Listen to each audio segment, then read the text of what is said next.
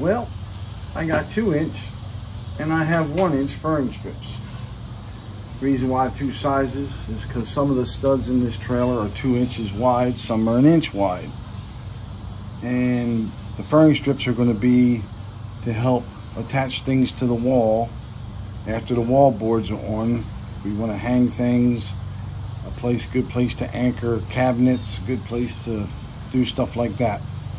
So I'm drilling holes in the 1-inch studs. I'm drilling a 1024 hole for a 1024 rib nut. In the 2 inches, I'm doing a 1/4-20, strategically done wherever I think I need a heavier bolt.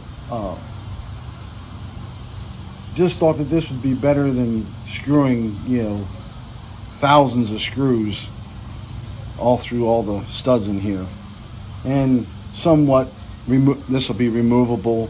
I'll be able to remove panels if I need to for any reason. Trailer lighting is going to be running behind the crown molding along with my house wiring, but where it runs down and goes out for the fender well lights and stuff like that, I will have to have access to those wires are running in the wall. So those panels will be removable. This has all been trying to think of everything, but you know how that goes too. So we're going to get started on these today. Got all the holes to drill, and then I'll transfer the holes from the furring strips to the aluminum studs, and then I'll get those holes drilled. I'm going to make me a rib nut setter tool, a bolt, a couple pieces at the hardware store. I can make it for $2 or buy a rib nutting tool for $40, $50, or battery one. They get expensive. This way I can just do it with my cordless drill. There's plenty of YouTube videos about that. That's how we're going to go with that. All right, I'll get some measuring and fire up the drill press and show you a little bit of that.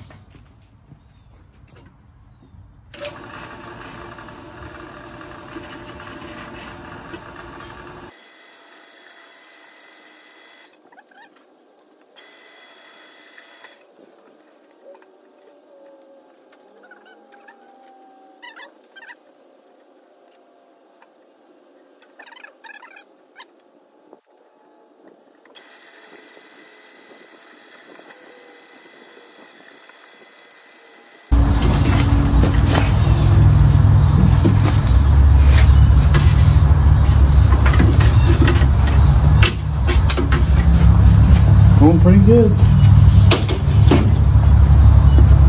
Said it came out pretty good?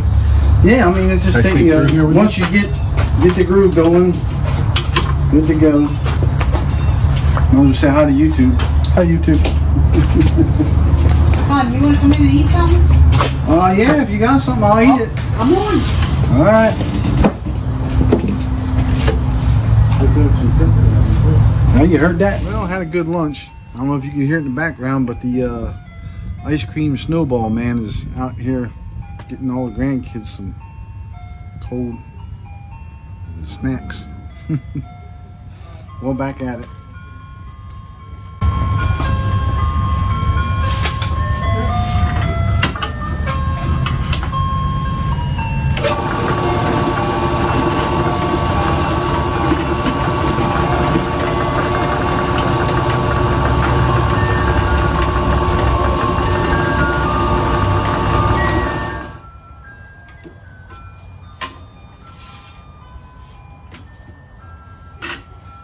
Why is it that all ice cream and snowball trucks play Christmas music in the summertime?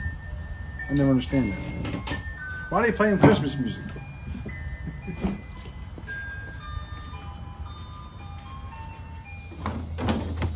Now I gotta transfer these holes for drilling in the studs.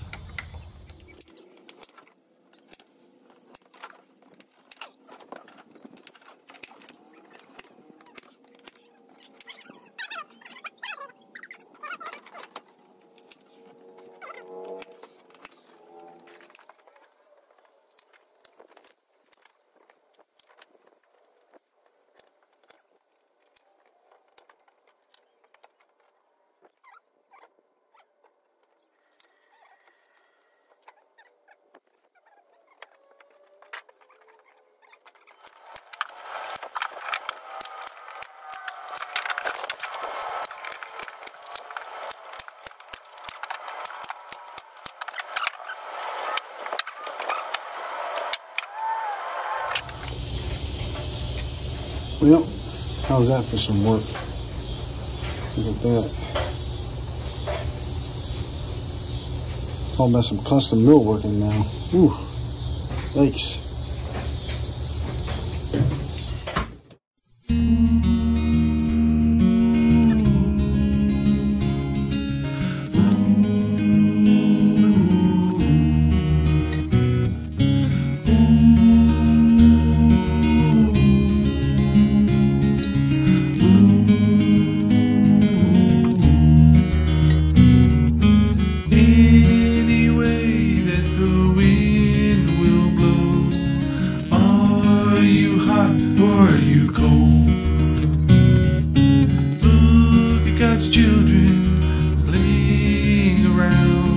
They know that time is running out, and the fence is getting old.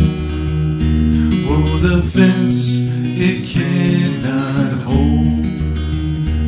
No, the fence is getting old. No, the fence, it will not hold. Take a look inside the church. Pews are full, but the hearts are cold. Take my money, don't ask me to go. I've got kids to raise and a job to hold. And the fence is getting old. Oh, the fence, it cannot hold. Oh, the fence is getting old. No, the fence, it will not hold.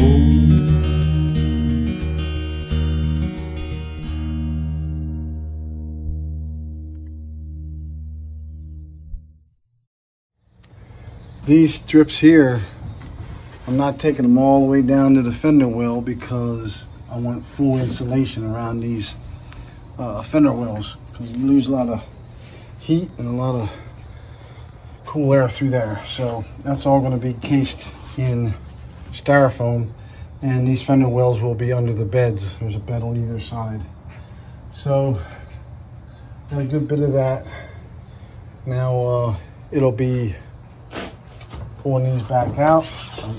I center punched all the holes for rib nuts to go in each one of these where these are punched, and then I got oh, what are they, 1024 flathead bolts that will bolt these strips to the studs. So just got another big Amazon ordered today. I got all kinds of nuts and bolts, and oh my goodness, I just got boxes and boxes of quarter 20s, 1024s, you name it. And I still miscalculated on my 1024 rib nuts, so I'll have to get another bag of these. There's 100 in a bag. I'll need another bag of those. I think I should be good on the quarter 20s, but I might get another bag of those just to play it safe. So it's a little bit more done. I'm going to keep marching on. Hey, we'll see you again. Take care. Bye.